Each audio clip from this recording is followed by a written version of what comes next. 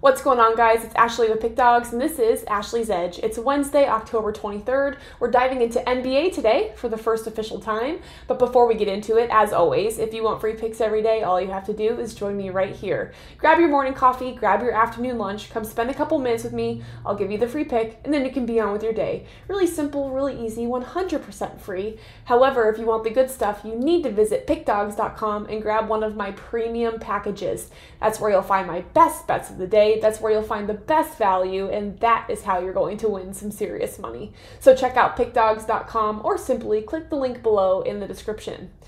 And as always, if you like this video, if you love and want to support Pick Dawgz, like, comment, and definitely throw us a subscribe.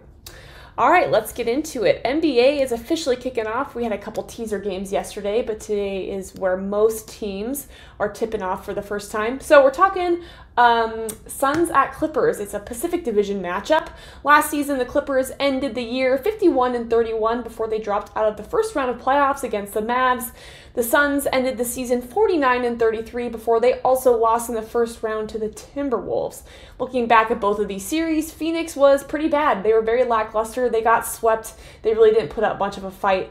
On the other side, Clippers, they were eliminated early as well. However, they had so many injury problems. Notably, Kawhi Leonard was out. He exited in April with a knee injury. So not exactly the same situation.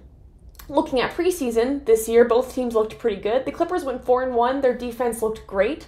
They were allowing only 96.6 points a game. The Suns went 3-2. Offensively, they were averaging 110.8 points per game. So both teams looking to be contenders this year. The key to this game is Kawhi is still out. He's still injured with the same knee injury that bothered him back in April. So that is unfortunate for LA. The Clippers also lost Paul George in the offseason, so I think it's going to take him a few games to adjust to the gaps in the lineup. The Clippers were also a very sad 8-15 against the spread last year as an underdog, including 2-5 as a home underdog. I don't want to touch them with that one, especially with Kawhi out, so we're going to take the Suns to cover on the road. So we're taking Phoenix -4.5 for today's action. And that is it for me today. As always, you can join me here every single day for free picks and free action. But if you want the good stuff, head on over to pickdawgz.com and grab a premium package. I hope you have an excellent Wednesday. I will see you here tomorrow.